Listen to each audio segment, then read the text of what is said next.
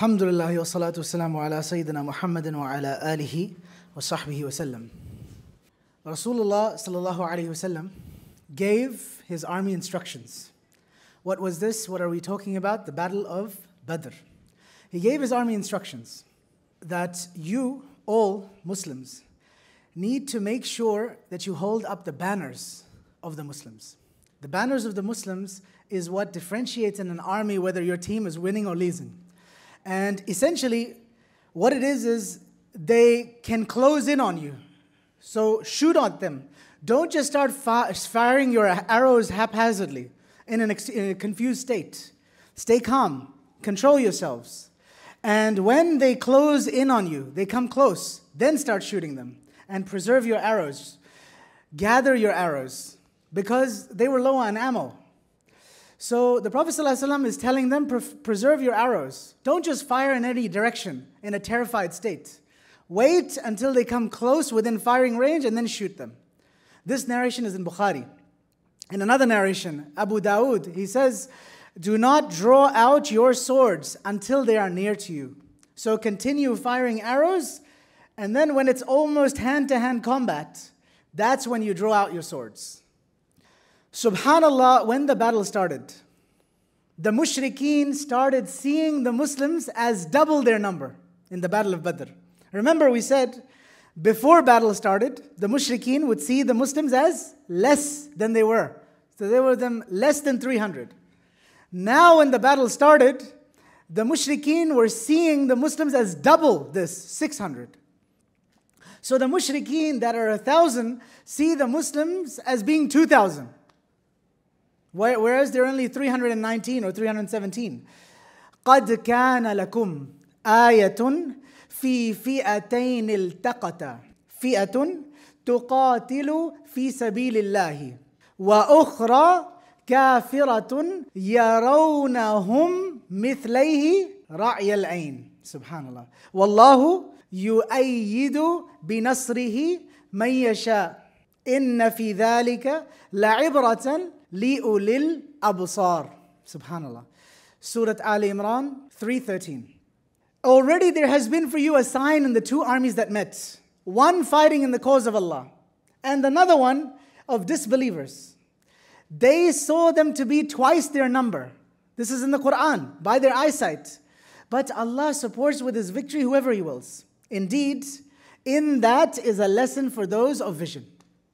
So in the beginning, they see them as less than their own number. So they become really enraged and they're like, we're going to defeat them, we're going to kill them.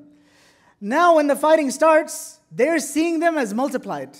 Double their number, triple their number. Now it destroys their morale. I thought there was only a few, but there's so many. The Muslims had a battle cry, a war cry. Do you know what that was? Ahad, Ahad, Ahad, Ahad, Ahad. That was their battle cry. One what? One Allah. This is something that they would have in their battles. They would have a war cry that they would keep on repeating. It's a chant. Abu al-Bukhtari was one of the noble men of Quraysh. He was a mushrik, he was a disbeliever. But he was not cruel to the Muslims. Some of the mushrikeen were cruel.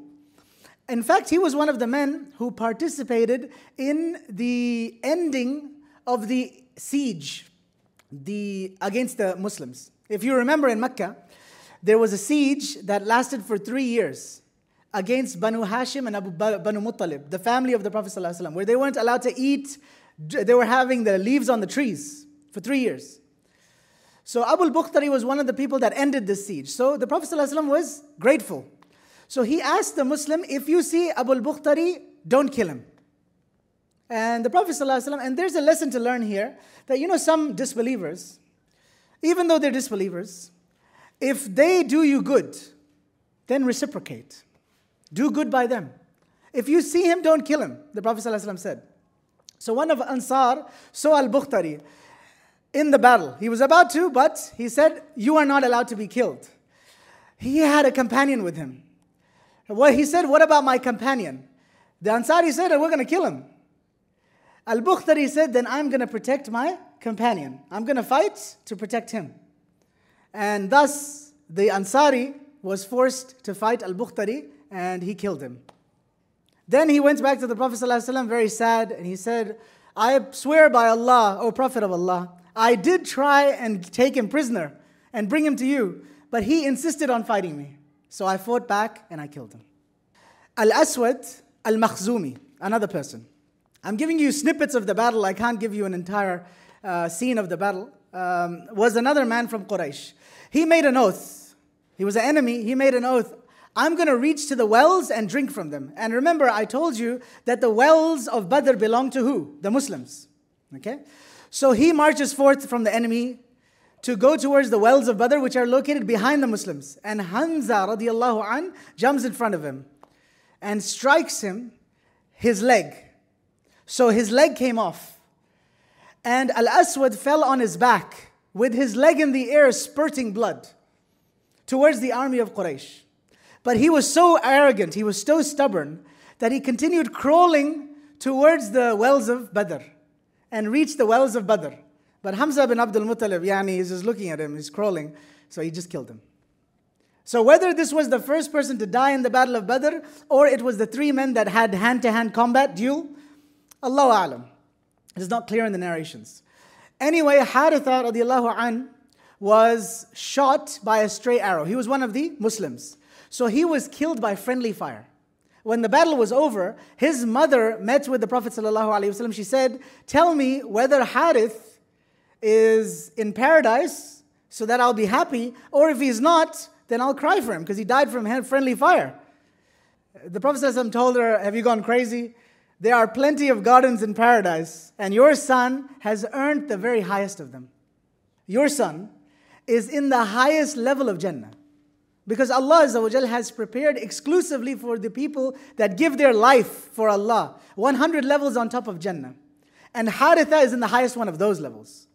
So subhanallah, Allah Azza wa Jal says, وَلَقَدْ نَصَرَكُمُ اللَّهُ بِبَدْرٍ وَأَنْتُمْ أَذِلَّةٌ فَاتَّقُوا اللَّهَ لَعَلَّكُمْ تَشْكُرُونَ إِذْ تَقُولُوا لِلْمُؤْمِنِينَ أَلَنْ يَكْفِيَكُمْ أن يمدكم ربكم بثلاثة آلاف من الملائكة منزلين بلى إن تصبروا وتتقوا ويأتوكم من فورهم هذا يمددكم ربكم بخمسة آلاف من الملائكة مسومين وما جعله الله إلا بشرى لكم ولتطمئن قلوبكم به وما النصر إلا من عند الله العزيز الحكيم. Subhanallah. This is Ali Imran 3:123 to 126. And already had Allah given you victory at the Battle of Badr while you were weak. You were few in number. You were like 300 against 1,000. Then fear Allah, perhaps you will be grateful. Remember when you said to the believers, is it not sufficient for you that your Lord shall reinforce you with 3,000 angels? Previously we said it was 1,000. That was the minimum number that Allah Azza wa Jal could have sent. Then it became 3,000.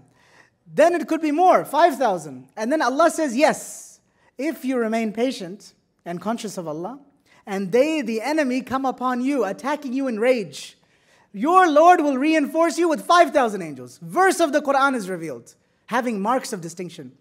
And Allah made it not except a sign of glad tidings for you, to reassure your hearts that your small numbers, it's not going to be the reason why you're going to lose. We didn't even need 5,000 angels. It was only to reassure your hearts. Victory is not except from Allah, the mighty and wise. So in what form did the angels participate in the battle? We talked about this last time and we'll talk about it again. Jibreel alayhi salam himself joined in. He said, I myself saw Jibreel alayhi salam taking his horse and leading it.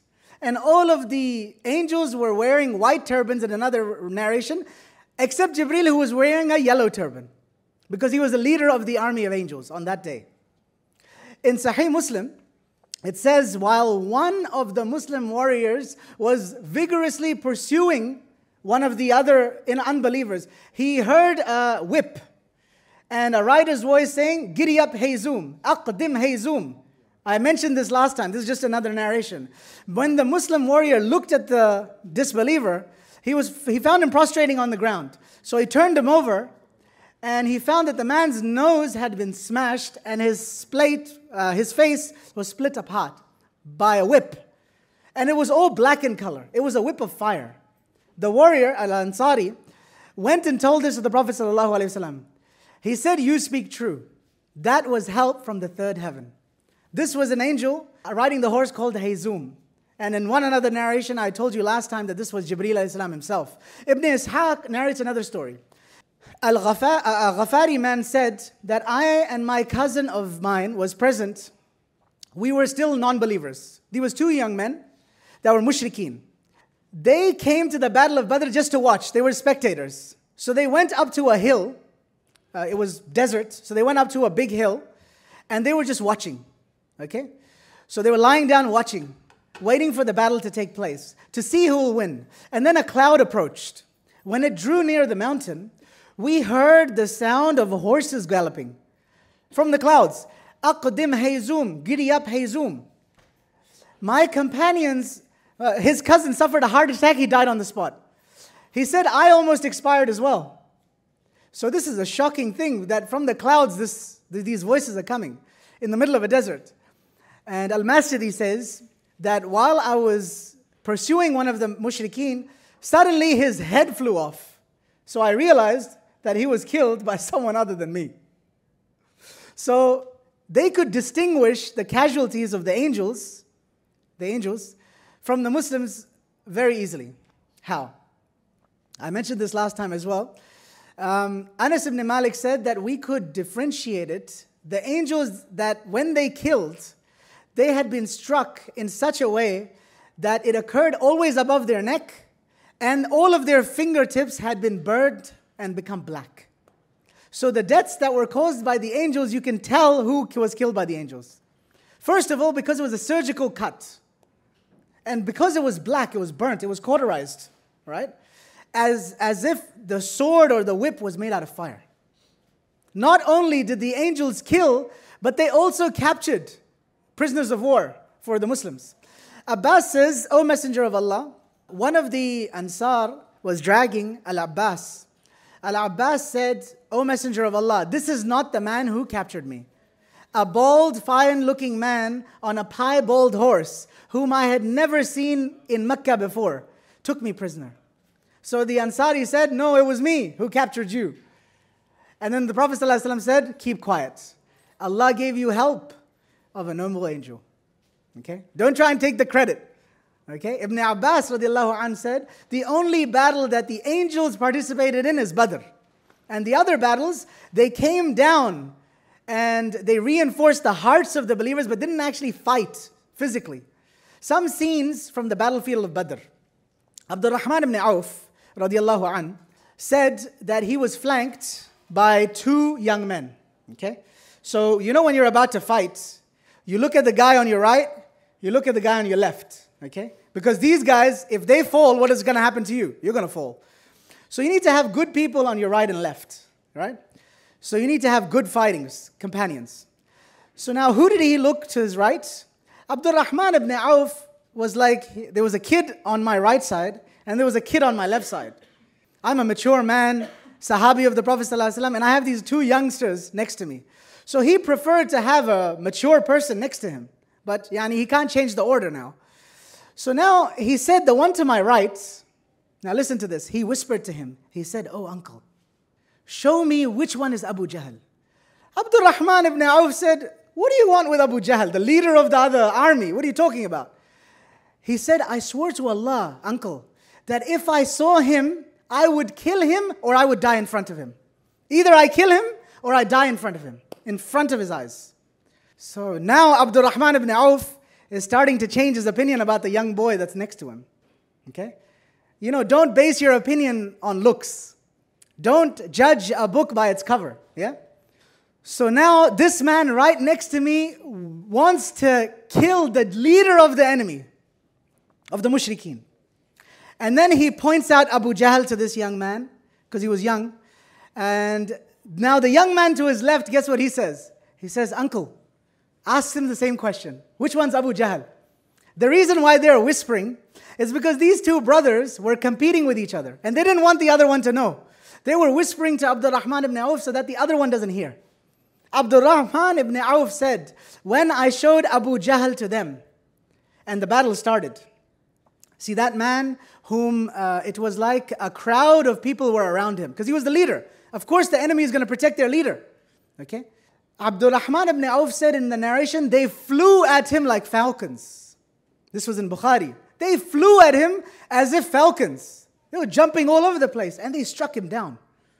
They struck Abu Jahl down, the enemy. Two young men from the Ansar. These two young men, according to one narration, are Mu'adh bin Amir bin Jamuh and Mu'awwadh or Auf bin Al-Sra. In another narration, they are Auf and Mu'awwadh ibn Afra al-Harith, whose mother who was Afra.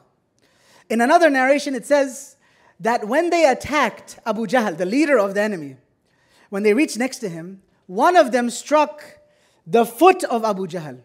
So it flew off, like a kernel of corn flies off. And it made the sound of crack. And then it just flew off. But then Ikrimah saw that and he struck Mu'adh on his shoulder, one of the men. And he tore off his arm. So one of the brothers. However, the arm remained hanging while he was fighting other people. It was hanging by the flesh of his side. So like some of the muscle and tendons. So one of his brothers, the joint is cut, but it's just dangling. And he's fighting other people. Mu'adh said, I carried on fighting, dragging my arm behind me until it started bothering me.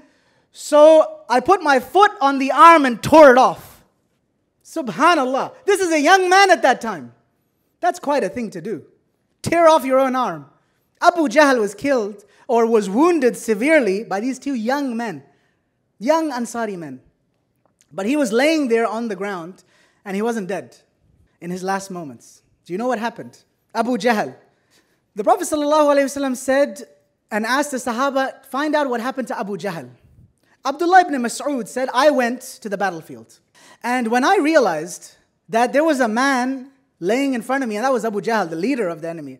So I stepped over his neck with my foot. And when I recognized him, I put my foot on his neck. He had once held me captive in Mecca and he kicked me and tortured me.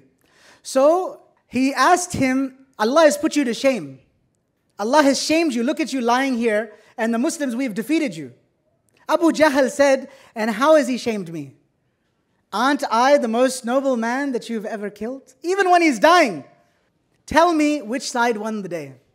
Abu Jahl, look at this Fir'aun of his people. Even when he's dying, he's arrogant to the last moment. He said the results were the Muslims won. In another narration, it says that Abdullah bin Mas'ud was holding a fine sword. Abu Jahl was holding a fine sword and he was protecting himself. While I had a poor sword, Abdullah ibn Mas'ud. So he struck his arm, so his sword fell off.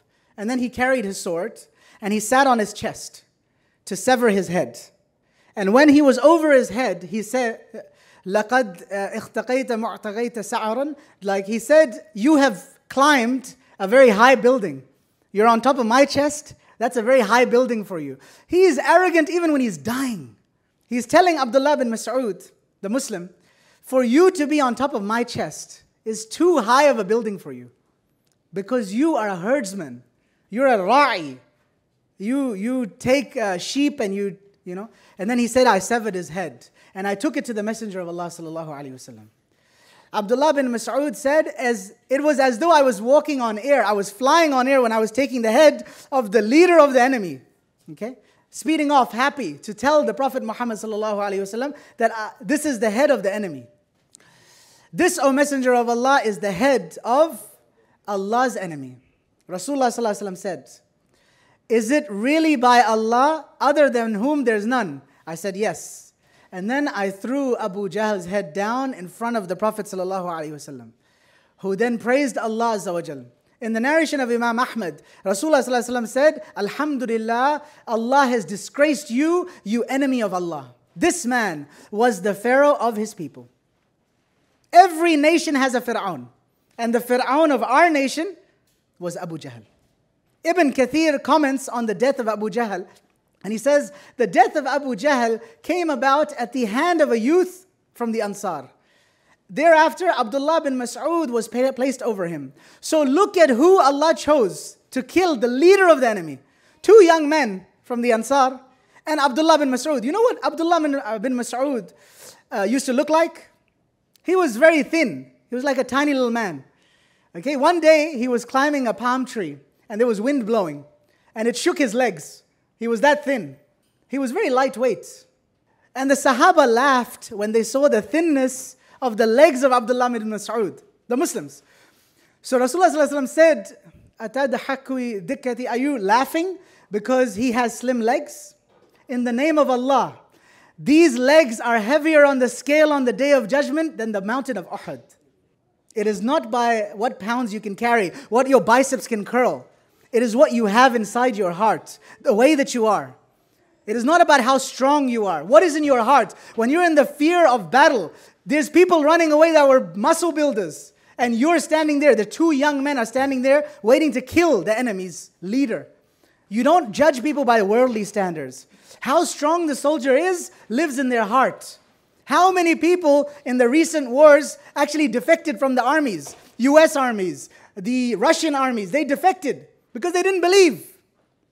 Ibn Kathir said the death of Abu Jahl came about in the hands of a youth, and Abdullah bin Mas'ud. And Abdullah bin Mas'ud was placed over him. By this, Allah comforted the believers. This was more effective than if Allah made a bolt of lightning strike down the people on the Battle of Badr.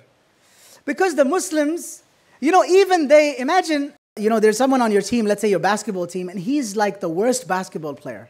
Worst basketball player. He's like really bad. And the rest of the team carries this person. And imagine this person scores 50 goals.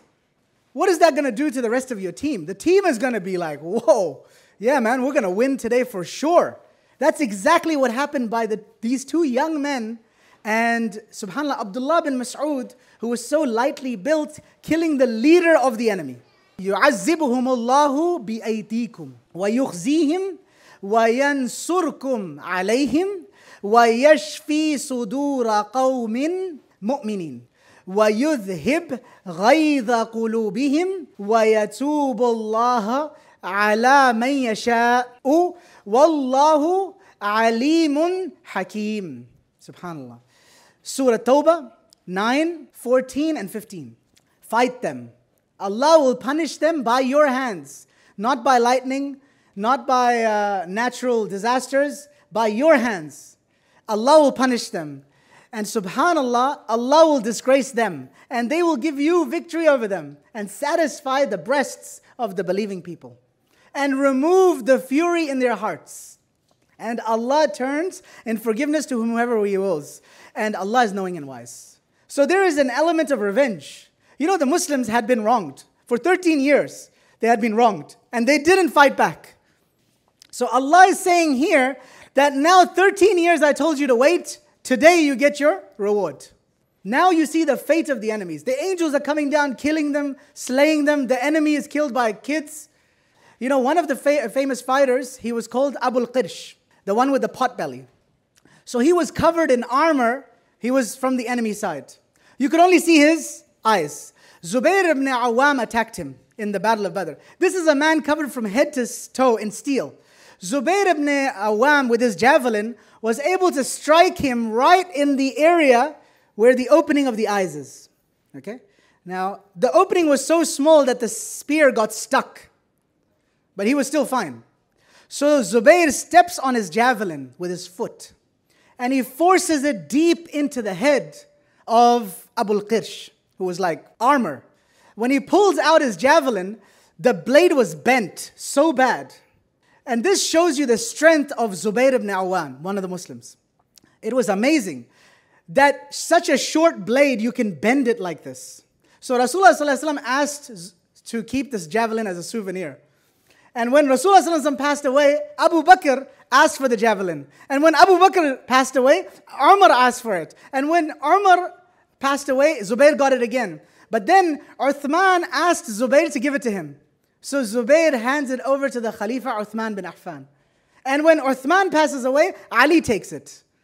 And when Abi Talib takes it away, he dies, then the son of Abdullah ibn Zubayr takes it. What was the death toll? 70 mushrikeen were killed, 70 were taken, prisoners of war. No deaths among the Muslims, and there were 14 deaths and no prisoners of war.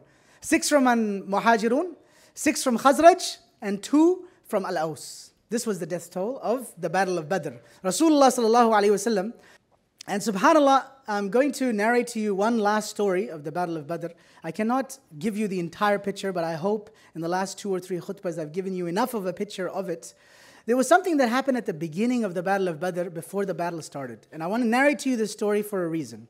Because I want to speak about this as the last story about the Battle of Badr. Which is that at the beginning of the Battle of Badr, the Prophet ﷺ was employing ranks. Like, when we stand up for a prayer, you need to be straight, right? So he wanted to straighten the rows. And so he had an arrow in his hand. And he was inspecting the lines to see if they were straight, right? And he was straightening the lines as if we straighten it for prayer. And he was holding an arrow in his hand.